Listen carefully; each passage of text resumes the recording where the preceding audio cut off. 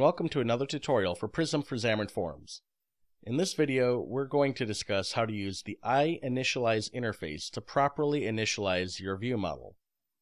If you have ever wondered how you can ensure that your view model is initialized from the navigation parameters before the view is pushed onto the navigation stack, then this is the video you've been waiting for.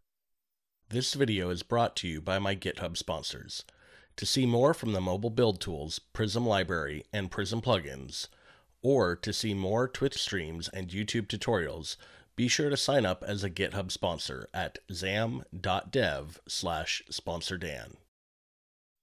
As we get started, let's go to our main page and update our default label with a new binding for a property called message.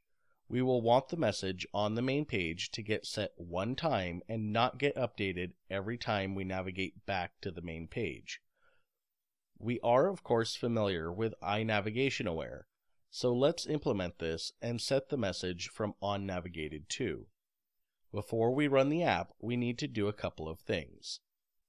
First, we'll need to update our navigation call from our app, so let's do that and pass the message hello from Prism application.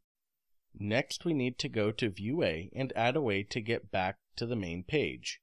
For this sample, I'll go ahead and add the Prism XAML namespace, so that way I can use the Go Back XAML extension from Prism.Forms.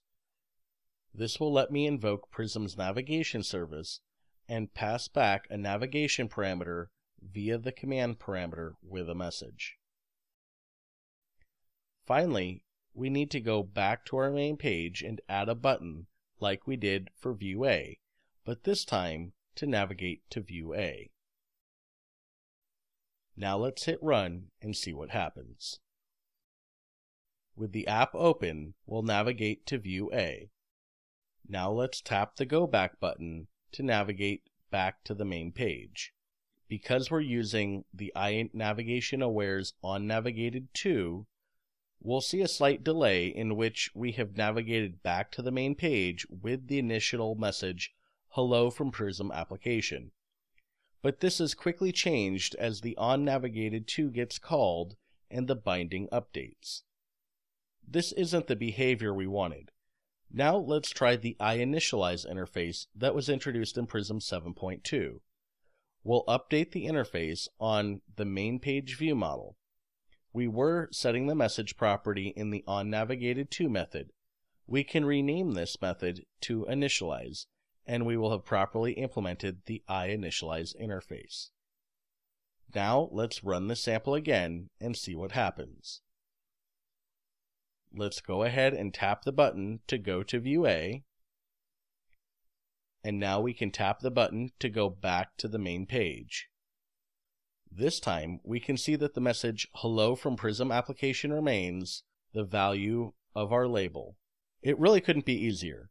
Be sure to tune in next time as we continue working on this sample to see how to work with asynchronous code. Hey, Dan here. Hope you enjoyed another wonderful episode. Be sure to hit subscribe and like so I can keep bringing you even more great content.